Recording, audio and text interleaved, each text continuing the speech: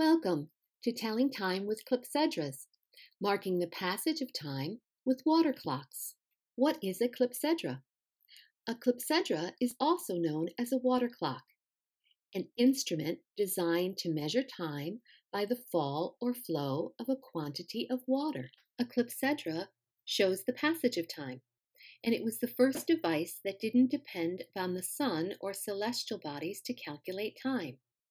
The first known clepsydra was found in a tomb of an ancient Egyptian king known to have been buried around 1500 BCE.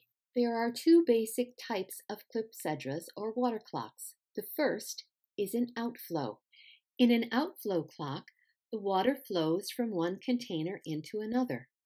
As the water slowly drains, it shows the passage of time. An inflow clock is very similar, except the passage of time is calculated by the rise of the water level in a container. Over time, the water clock became more advanced and included gears and special mechanisms that increased its accuracy. Before the advent of the pendulum clock, the water clock was the most accurate timepiece used. Let's think about it. Instrument. The clepsydra, or water clock, is an instrument, or vessel or device that measures time. Water. A chamber or section of the clepsydra holds water that flows from one portion into the other at a predetermined rate. Quantity of water. The amount of time that the clepsydra measures is based on the quantity or amount of water that flows through the device. Are you ready to make your own clepsydra? Let's get started. First, let's organize our supplies. You will need 2 bottles, connector caps with small straws, a funnel, special tape, water, a bowl, and a timer.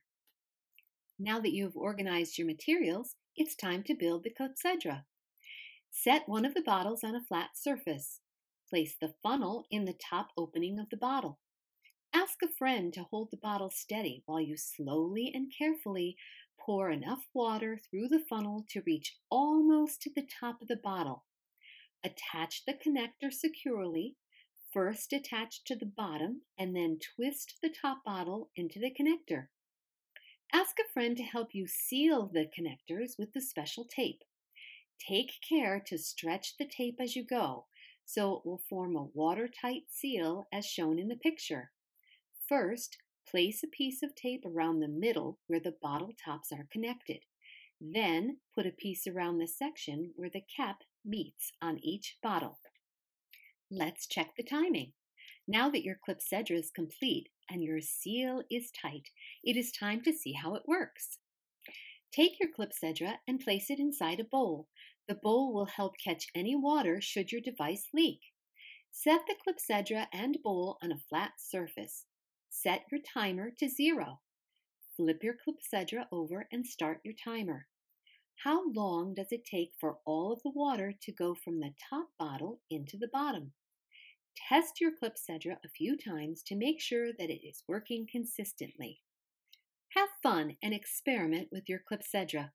If you want to shorten the amount of time it measures, what do you think you should do? What should you do to lengthen the amount of time that it measures?